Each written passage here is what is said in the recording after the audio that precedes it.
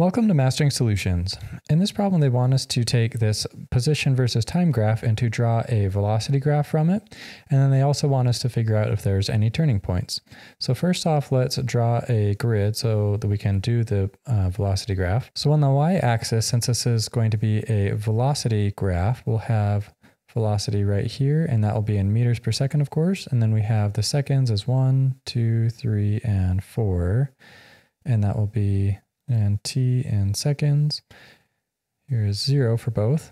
And so to do the velocity graph, we need to figure out the velocity for each of these sections here. So we have 1, 2, and 3 sections where the velocity is the same for that section of time. So the first one, there's just a flat line. And we know that whenever there's a flat line, that means that there is no slope. And in here, we're taking the slope to find the velocity. So for 0 to 1 seconds, we have no velocity. So from 0 to 1, we go from 0 meters position all the way up to 20 in just 1 second.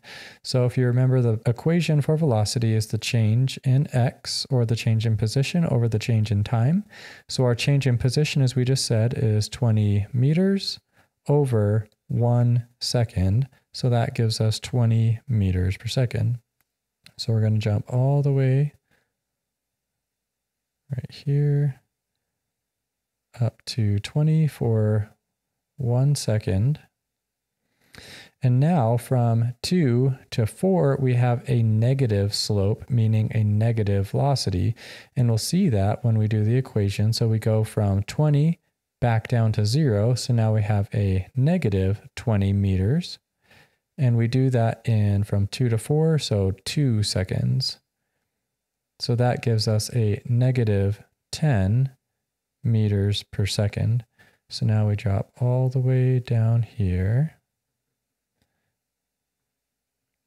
Negative 10, and we go all the way over to 4. All right, so here is our velocity graph from the position versus time graph. And the question for part B is there a turning point at any point on this graph here?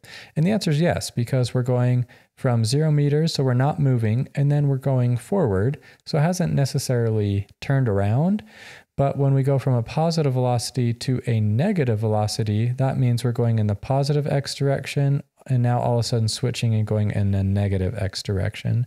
So here at 2 seconds, or t equals 2 seconds, there is a turning point.